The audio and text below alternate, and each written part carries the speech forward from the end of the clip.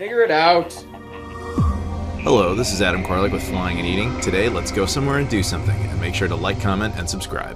Hey everyone, it's Adam here. On today's adventure, I'd be pointing to a British flag, but they're all gone. I'm in O'Hare right now, and in this area, there's always been flags from all these sister cities from around the world, all the way down there. I was literally here last night, and the flags were here. They're all gone, so I can't show you the UK flag. But yes, that's where we're going. We're actually going to London tonight. Not for very long. We'll be there for basically a night, meet up with Mrs. Koralik, and then we're actually going up to her old stomping grounds up in Northampton, and we'll hang around there for a few days, and then back down to London, and then on to the next adventure. But you'll just have to wait and see what that's all about. So in the meantime, now that we're here pretty early, we're gonna check in, all that fun stuff, and then go to the club lounge and just eat, because, you know, I need more of that. All right, so this is a much calmer point in the day, not as much chaos going on. I already checked in, I checked my bag this time, and now we're still gonna use the clear lane and go on through. Through security, no problems whatsoever. Everything's all good, all hunky-dory over here. So we're just gonna go over and kill a lot of time at that big club lounge, because I feel like eating a lot. Because there's no special upgrade this time, unless we somehow get miraculously lucky. I'm in coach, and I want to eat before that so I can just fall asleep on the plane. So, or I'll try. Time in the lounge is completed. As you can see, ate a lot of stuff. Just noshing and all that. Had a nice little dinner. Anyway, it's almost time to board.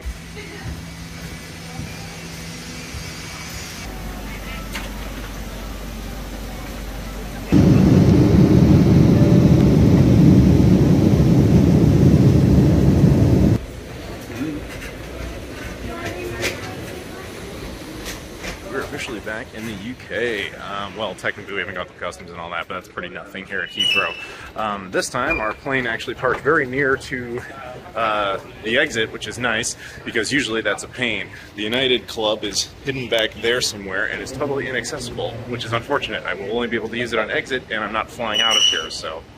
Anywho, yeah, so now we have to go through customs and all that fun stuff, but it's good to be back. It's been a few months.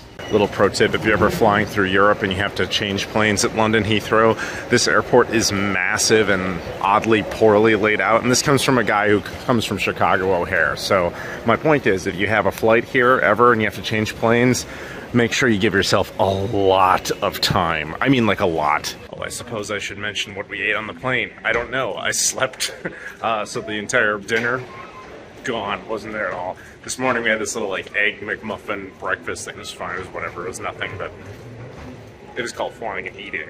Just a reminder for when you get here for customs, if you are from any of these countries, part of the European Union, Australia, New Zealand, Canada, the United States, and so on, Japan, South Korea, Switzerland, then you can use the E-gates. If you're from anyone else, you have to go through normal passport control. As an American, I'm good to go. So after you've kind of gone through the labyrinthy maze that is Heathrow, from the Terminal 2 section, the Queen's Terminal, you'll eventually reach this point where this is passport control, so you'll see that big sign up there that says, "Welcome to the UK border." So we just go through there. This line would be eligible for me. That took all of 2 seconds. Much better than the Germans are at this. I'll give the British credit. I just stuck my passport in there, scans my face, done. Welcome to the UK. 2 seconds. Alright guys, so I'm all cleared. Legally I am within the UK. Now you don't get a stamp anymore, at least as an American, because you know, you're just going through an E-gate. So now I'm here in the baggage claim area. So I have to wait for my bag. Once I have it, I go out this door in the nothing to declare area. This is the United Arrivals Lounge here at Heathrow. I showed you guys this once. Unfortunately, I can't use it this time because this is only eligible for Polaris, and I wasn't in Polaris. Even as a club member, I can't go in there, which sucks. But, oh well, if you are ever here and you do fly Polaris, you come out of customs right here. This is a United Club Lounge that'll let you take a shower. Very valuable. So I've been kind of chilling here at this Cafe Nero at Heathrow for a couple of hours now. Mrs. Koralik is about to land, so as soon as she does, I can get up out of here and go find her and head out to the hotel, where I will sleep. It will be glorious. Mrs. Koralik has landed. She's actually just on the other side of this door, baggage claim. So I just gotta wait for her to come through. Yay!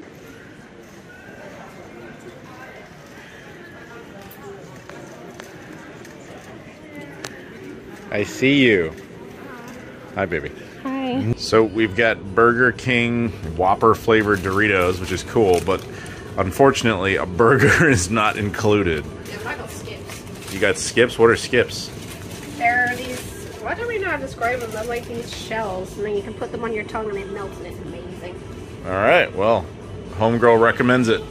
Good morning. It is day 3 here, technically, back in the UK, obviously. We are now back at Heathrow. The missus is over there doing missus things. And we stopped at this place called Black Sheep Coffee. I'm going to get something called a Norwegian waffle before we take the bus and head on up to Northampton. Never been to Norway, but the Norwegian waffle, or the approximation of it, was pretty good. Hopefully we get to go there one day and enjoy the real thing. Little pro tip, by the way, if you ever are out here and you need to take the train or the bus system at Heathrow, good luck to you. It is horribly painful and confusing. So just constantly ask people and give yourself infinitely more time than you think you're ever realistically going to need, because it turns out you will actually need it. We're on the bus now. So how long's our ride? 2 hours and 50 minutes. All right, so British time scale, not American time scale. We would have got there already.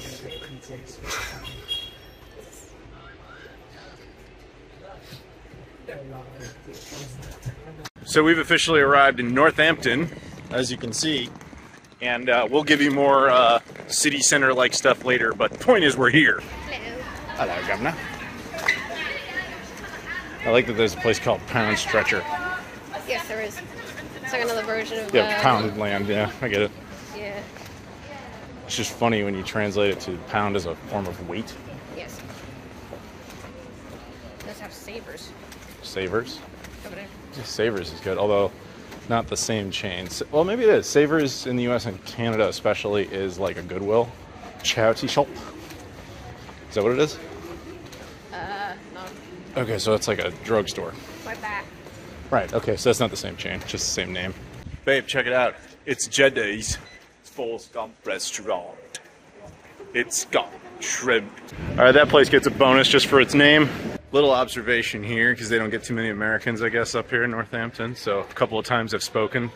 Everybody's like super nice to me so far. And most people are just like, why are you here? I'm like, British. So I'm guessing this is like downtown Northampton, because this looks like a fancy central type of area to a city, right? Sure? Alright, I guess we'll just go with that. This is our official endorsement slash knowledge. Oh, CEX, we're gonna go there at some point. They got video games. And look, babe, there's McDonald's. I don't care. Actually, have you ever been to German Doner Kebab? I actually went to this chain once in Canada. It's actually pretty good. Not bad. There's a quick look at downtown Northampton. Good evening, everybody. I want Indian food, and luckily for me, across the street are the 2 most highly recommended Indian places in this town. So we're starting off with Deli Hut. We will see how this goes. If you guys know me, you know that Indian food is one of my favorites, especially in the UK. They are unbelievable at it. So this is what I ended up with. Ultimately, the veg samosa was probably the best part. The rice was good, and then mixed it with this like paneer. It was fine. It was a good curry. It just wasn't like the best. I've had better British Indian food, let's put it that way. But we're gonna continue. There's gonna be more British Indian food for sure. So tonight we're going here to Balti Central, the other Indian restaurant nearby. As you can see, it's not open at the moment, but it will be. This one was by far the winner. They had this really cool like chicken masala rice, as well as a paneer masala that went with it. It was fantastic. On top of that, we got 2 types of naan, and they were huge, extremely generous portions. One was honey naan, one was cheese naan. This place was really good. Definitely the best Indian food on this trip so far. Good morning. It's day who knows, because we've kind of not been filming that much because it's been off doing our own thing. And it's also the afternoon. Yeah, that too. We have not been sleeping too well. Anyway, all is fine. We're going to go over to some sort of Caribbean place called Turtle Bay, right? Yeah, it's going to be food time. I'm going to get food. This is a precursor to when we inevitably go to the U.S. and British Virgin Islands. You see how this works here? It'll be perfect. I'll be on one island, she'll be on the other. We'll wave at each other. It's going to be a whole thing. And we'll have Caribbean food. But right now, this is just a setup to it, right? Right? We need to walk across. Oh, we have to walk across the street. Sorry, dear. Please don't yell at me. So babe, what happened here? It looks like you got some drinks happening. Yeah, I decided to get the buy one get one free on the strawberry daiquiris. Good choice. Hopefully you enjoy that. I will. So what's the consensus on the drink? Oh my god, they're very strong and they're gonna kill me. Food has arrived. She got some sort of Caribbean chicken, right? It's a jerky chicken sandwich. jerk chicken salad, and I got the jackfruit bowl like salad. And the strangest part is, you didn't make me do this. I did this voluntarily. What have you done to me? So we just came out of Turtle Bay. Yes. My salad was pretty good. There were a couple like components that I was like not on board with. I don't know, slimy green thing. I tried it. I'm willing to try it, but yeah, exactly. But it wasn't that good, so I left that alone. Other area, there was one part that was just like, no, it was like vinegar vegetables. It was, Yeah, but I had that kind of thing as well, didn't I? don't Like know. some bits and bobs that I didn't like. Yes, bits and bobs. bits and bobs. Just let me talk. Anyway, so yeah, there was stuff on mine that I really didn't like either. That's why I kind of ended up leaving like half of it. But Yeah, overall, I liked it just fine. It was, you know, the parts, there was nothing that unique about it. It was ultimately, it was like a salad, you know, whatever. It was fine. It was good. It was fine. How were the drinks? That was more of the what they get I you was in actually there really for. good. I only had Okay. 1.5. She was good in the sense that she didn't completely consume them all, is what you're saying. Yes. Yes. Why have you got to put it so? Whatever. So I'm standing outside of a CEX and saw some oddity here, an Atari Jaguar. I don't even think the Jaguar came out in the UK. I'm pretty sure it's an American one, and the tag is very faded. We have our buses. There's a place called Casper's. We had some takeaway from there, or to go. That's a really good dessert chain. All they do is desserts. We had like, you know, like waffles and cookie dough and you know, biscuits and ice creams and sundaes. Yeah, that place is pretty good. And then along here, I've never seen Sam's, but some sort of America chicken, KFC, Taco Bell, McDonald's, who cares? But yeah, I'm gonna give you a better shot off here of Casper's. But this is, oh, look at that little Schwarzenegger deal thing happening there. But yeah, this would just be essentially downtown Northampton. But there's Casper's Desserts. This place, I don't know if it's a chain or not. I think it is. This I can recommend. This was, I mean, you'll go obese, you'll die, but it's good. What a way to go. Show you a little bit more of scenery here of Northampton. I would describe Northampton, babe, wouldn't you? As a town you could probably do in a day. Yeah, unfortunately, yes. Well, there you go. Not from the local, but the sort of local. The sort of local that doesn't like it here at all. Fair enough. I got nothing against Northampton, but to, you don't. I don't. I don't, because to me it's just, hey, look, Breton. Eh. Unfortunately, it is not windier. Otherwise, I'd love to show everybody your flag or part of your flag. Oh wait, that's not. That's a statue. So down here we have more architecture. It's all kind of the same thing, to be honest. And you have the normal chains that I'm sure a lot of you are used to. And of course, because stereotype, we have the red telephone booths, which I think I said this in my London episode. I feel like they only keep these around because all the tourists expect to see them and they're iconic. They rarely ever seem to actually work. But yeah, again, those are statues. Otherwise, I would have embarrassed myself earlier like I did. But then we have real ones, and it's just not windy because I'm pretty sure that's illegal. Although the sun is out, which is only allowed in the UK for about 3 days a year. So I will say one thing about this town. At least it's super easy to navigate. It's not exactly grids, but it's a series of essentially straight lines, which sounds like a grid, but then they start weaving for no reason. But yeah, point is, it's not really hard to memorize the layout of this place. So we've continued up the main street here. You dropped the hotel key, and there was Shrek the musical advertisements. That's actually cool. Instead, we can't really go see that. That'd be cool. But I wanted to point this out to everybody. I've said this in the past. This is a chain called Costa. This is kind of a Starbucks competitor. I think it was created in the UK originally. This is now owned by Coca-Cola. But if you're ever out here and you want a cup of coffee or whatever, this is an alternative. Although most of the locals will scoff at you and actually tell you to go to Starbucks instead, which is ironic as hell. So I don't know if you guys remember this from my Frankfurt episode, but this ice cream logo, I'm sure you guys recognize it. The name of it changes in every single country for some reason. So I get the Burger King cross promotion with Flame Whopper, Flame Grilled Whopper flavor, whatever. What is with the pizza ones somehow being associated with Burger King? Britton, explain it to me. Good afternoon, actually. Surprise! You don't usually say it that way. I have no idea what day it is in the trip, but it doesn't really matter. We're no longer in Northampton. We made our way down to London because we're going to be heading out. So we're going to give you kind of a little micro day here, and she's excited. I'm going to go off and wander around a mall, and we'll see what I find. But wait a minute, you have a specific objective. What was it again? I want to get a Sephora. Now, what's special about Sephora? Because I'm a man, and I don't know this stuff. Well, it sells makeup, skincare, all that kind of stuff, which obviously I like. Is there something special about this one? I don't know, is there? How do I know? No, it's just massive and it's in London. Perfect. Go get yourself in debt, girl. This is British fine art depicting when rabbits and dogs defeated the evil that is the rhinoceros. Good boys, good boys. In this absolute hell on earth for every single man ever, we have found respite, an oasis, and now I will spend my eternity there. I've decided to wedge myself behind a plant inside of Sephora. Therefore, I am safe and away from all the madness. The security guy walked by, looked at me, gave me the look of, I get that look, dude. I get that look. I would hide with you if I could, but I gotta work here. Fortunately, I don't. Just saw a guy like me being dragged around by his girlfriend, and he looked at me and I looked at him. We didn't say anything, but the look on his face was, please take me with you. Sorry. There's only a lifeboat for this one.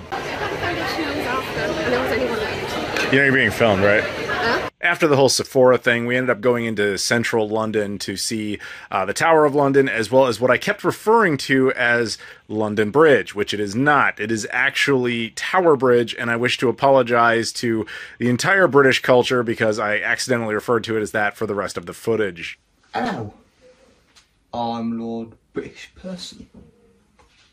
To the disgustingly offensive Yank, on behalf of His Majesty, I, as a representative of the British people, pardon you for your gross offence to our culture.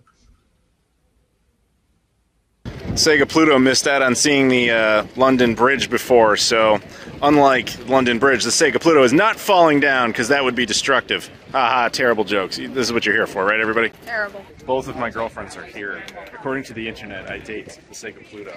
That's not true.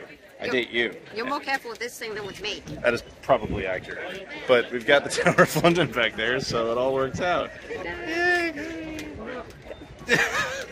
So, a little bit of tourism. We're at the Tower of London, as well as London Bridge. London Bridge was easy enough, you can see it from a distance.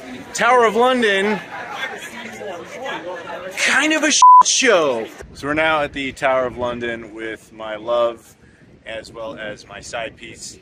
And the Tower of London, I don't know the extensive history of it. I know it was built over almost 1,000 years ago, and it's still this iconic structure that's chilling out here. And you can't really see the London Bridge, but it's over there. But I'll show you B-roll of it. I'm in trouble, aren't I? That's a yes. You're gonna get beheaded. Oh, perfect. Didn't that happen a lot here? Yeah, you just go in and just request one. Not a Just problem. whatever you do, don't hurt my girlfriend. So you are British, so you know a lot about this. What's the Yes. deal with the Tower of London? So this was actually built by William the Conqueror in 1066. And primarily it was used to, well, as most people know, behead, execute, torture people. One of the more prominent figures that's mostly known about this is Anne Boleyn, who was actually beheaded inside those walls, which I honestly find kind of cool being so close to history. But you also find the crown jewels are in there, but you're not allowed to take any photos of them for some weird reason. I don't know why. But yeah, that's the basic thing about Tower of London, mostly used to execute and torture poor people. Plus, I think you can climb it in Assassin's Creed Syndicate. Yes, you can. Yeah. Yes, you So video games. Yeah. So it all comes full circle. So we are doing the dinner thing now. We're at a place called Papa, C-O-P-P-A. She found it. I did. It looks pretty nice. It's very open and airy, and it's right next to the Tower of London. And the London Bridge. Yes, and the London Bridge. So this is our last meal before the next one. Yes, it is. Okay. Yeah, but where is the next one going to be? Amsterdam, except for all the stuff we eat tomorrow before we go to Amsterdam. So it's snacks and rubbish. Right, so spoilers, we're going to Amsterdam, but we'll let you know how this place worked out first. Okay, our food has arrived. I got a Kappa burger, which looks really good. I got the pickles removed because they're evil. We got some fries. You got, what is this thing called? Is it club chicken Caesar? No, what's the word for this construct? It's a salad. Oh, right, the thing you keep trying to make me do. Right. Sherrod, you are. Babe, what happened here? I got myself a sticky toffee pudding. Sticky toffee pudding. No, not stiff, sticky. Sticky toffee pudding. Yes.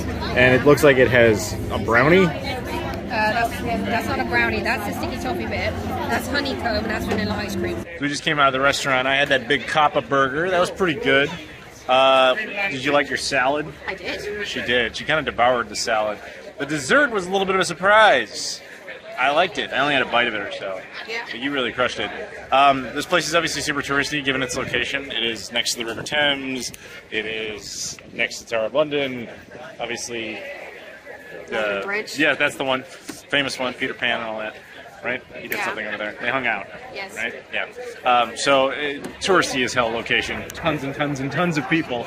But the food is actually pretty decent. A little expensive, but you just kind of understand that going in. So we're about to leave the area. Tower of London is, of course, right over there behind us. We promise you at some point in the future, we'll come back and actually do the tour. And No, I promise, because I really want to do it, so I'm going to make him do it anyway. yes, dear. And that'll do it for part 1. Thank you so much for watching. If you guys could do me a favor and stay tuned for part 2, in which we explore Amsterdam and see all that we can see. There will also be a part 3 of this in which we go down to Belgium, but more about that when we get there. Yeah, Amsterdam's a lot of fun. I'm sure you guys will have a good time. But in the meantime, do me a favor. Like this video, comment down below, subscribe if you've never done that before, as well as check out all my social media stuff in the description. I've got Twitter, Instagram, Facebook, Discord, Patreon, etc. I also have my girlfriend's social media stuff, which will be linked in the description, so support her. So thank you again. Like, comment, and subscribe. Appreciate you guys, and I'll see you all later.